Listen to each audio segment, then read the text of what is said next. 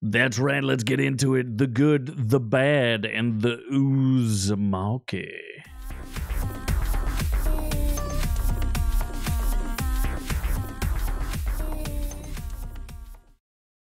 All right, let's talk about Uzumaki.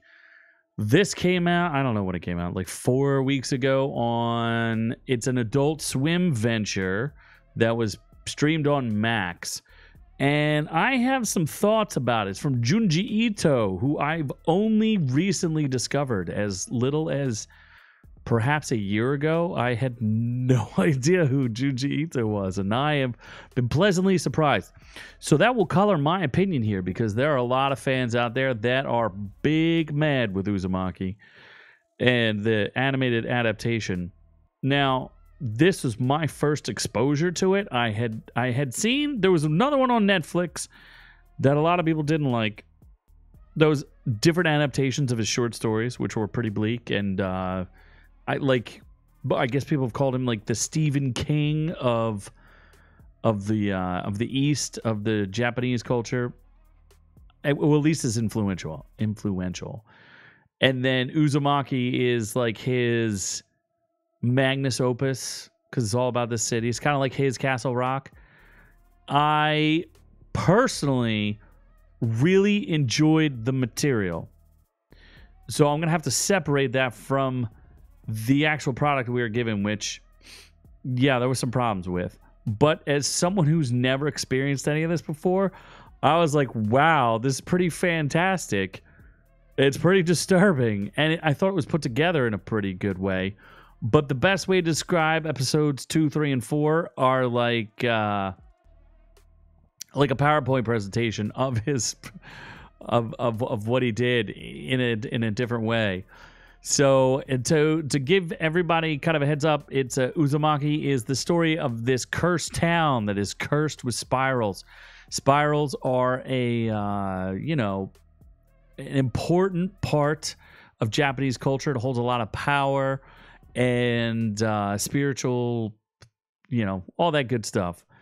And the place, let's just say it spirals out of control. All sorts of crazy, weird stuff happens. And then eventually it kind of leads into this crazy cosmic horror. And we'll get to the spoilers at the end.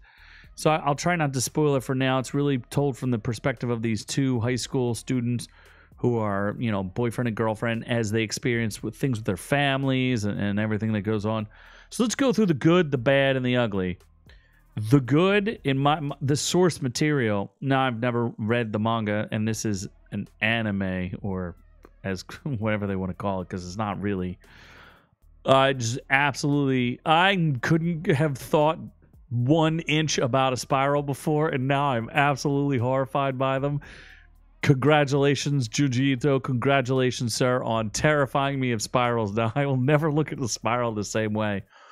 As you slowly descend into the center, into madness, which is, it's perfect, because I would like to consider this a spiritual successor to the Cthulhu mythos on some level. And absolutely, I would like to think inspired by H.P. Lovecraft. I have not seen anybody do cosmic horror this good in a long time. So, again, kudos to you, you genius man. And then the one thing I will say about the show that I thought was really impressive, and some people may disagree, I don't know how people feel.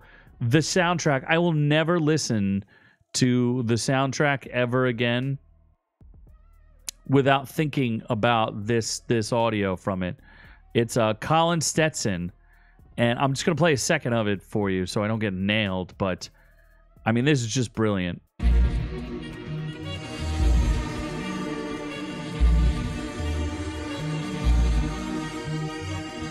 I could never hear those horns in that pattern again and not think of Uzumaki. And I just thought that was absolutely wonderful.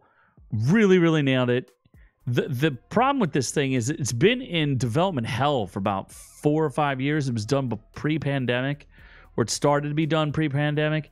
And a lot of people had hinged a lot of hopes like, Finally, we're going to get a good adaptation of something that Junji Ito did and not just steal his stuff. Let's hear a little taste more.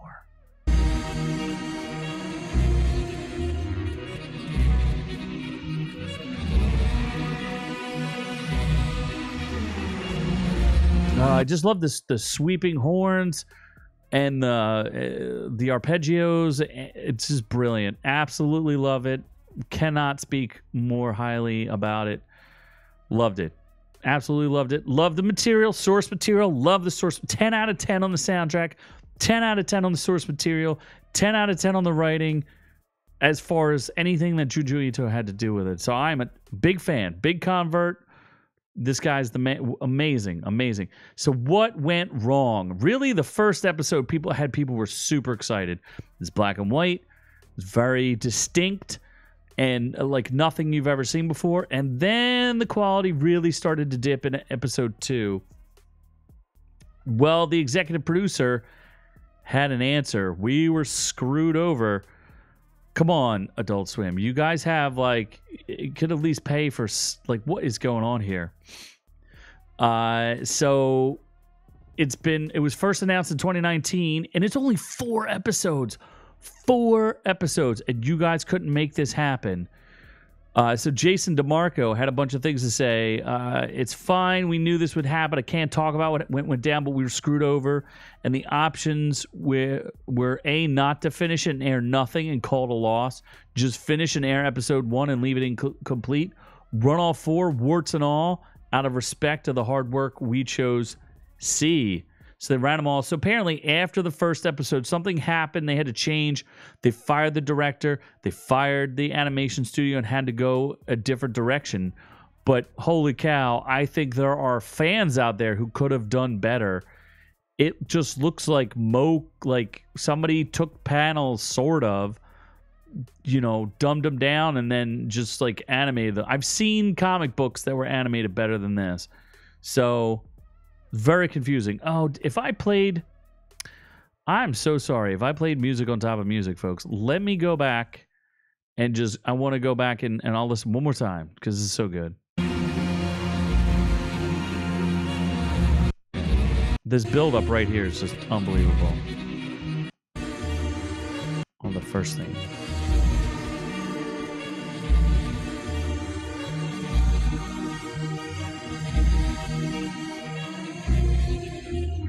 It's so disturbing. I just love it. Absolutely genius. So good job there. I'm going to put the music back on. Sorry, folks. I'm playing music on top of music like some sort of clown. My bad. My bad. So anyway, so they had some trouble. And a lot of people were super excited and then super not happy. Disaster. The animation is just embarrassing. Let's not, yeah, like they're just not animating it. They're like, oh yeah, look at this. We don't have to do anything, do we? There was a bunch of other clips too where they're just people are super disappointed. So then we go on, and I wanted to let's get to spoilers now. And I just want to explain this is. So animation goes from, maybe like an 8, 9 out of 10 to like a 3 out of 10, 2 out of 10. And then let's talk about the overall story. So essentially this town, like crazy things just start happening. I mean, things I never would have even thought of. People become obsessed with spirals. And essentially the town gets annihilated by these typhoons that just keep hitting it. But the typhoons keep getting absorbed for energy, and the townsfolk seem to have all disappeared, and the entire town's been leveled, but now it's starting to get rebuilt. And crazy thing, people turn it into snails. They don't know why. Time doesn't seem to operate properly. All these crazy things kind of weave in and out of each other. And I have no idea if that's how the manga works, but I'd like to think that it does. Maybe they're unrelated incidences, but I don't know. Like people's hair starts forming spirals and attacking each other and doing all sorts of crazy things. And they send in the military and they get sucked into whirlpools. And essentially there's a lake at the middle of the town, and the town is clearly cursed. And eventually everything kind of forms into one big spiral. They reform the city, and all of the townsfolk eventually get funneled down into this hole that's at the bottom of it. And it just goes down and down and down until you reach the city of spirals, which I just felt the need to show you. And this is what good cosmic horror it does for you. It's incomprehensible. It's something out of that human minds cannot comprehend. It's existential nihilism, existential dread, this fear of the unknown, the thing you cannot know, the thing that will drive you mad merely looking at it. And, you know, all the people have been twisted into this bed of just crazy, you know, that's the ground is all the town people and these towers and the spirals, and maybe it's an entity, maybe it doesn't care, maybe it's ambivalent, you know, the people are just a tool when it gets bored or sad or unknown. And that's where it all comes from H.P. Lovecraft. Here's the description directly from H.P. Lovecraft. Now, all my tales are based on the fundamental premise that common human laws and interests and emotions have no validity or significance in the vast cosmos at large. And that's what it boils down to. Existential nihilism, philosophical pessimism, is that the world moves without you. Humans are so self-interested and so involved in their egos and their id, and they cannot move the universe. We are merely specks of dust with greater things happening that we... You know, the cosmos shrugs and is completely indifferent, which then alienates us from everything. It can drive you insane. And I just think that's pretty cool that he, you know, must have been inspired by this. Like I said, I don't know that much about it, but in order to come up with this, you clearly had to understand a little bit about cosmic horror, because there's a city underneath of the city, and that city, you know, calls to the people who live there and annihilates all of them and then resets itself, all to start over again. So that's the story. Wow, let's just look at the reviews real quick. And I don't know how updated this is, but it's not broken down very well. But 89% on the critic side, 81% on the audience side. I just don't think the audience is going to be that happy. I've heard so many people angry and upset about this that it's very kind of sad. With any luck, maybe one day we'll get a real adaptation of this. I don't know. Tell me what you think. Did you see it? Were you highly disappointed? Again, I can only judge it from the fact that I had never seen anything like it before. Understanding that there's better source material out there, I can understand everybody's disappointment, and I can agree with you. So... But I'm still glad I got to see it. I'm glad I got to hear the music. I just think it all really worked well, other than the fact that it did take me out of it. There were times where I was like, oh, wow, that's cheap looking. But I was still so engrossed in the story, and that's the power of a good story. So let me know what you guys think in the comments down below. I just wanted to cover this. Not a lot of people are talking about it, and I felt like I should give a voice.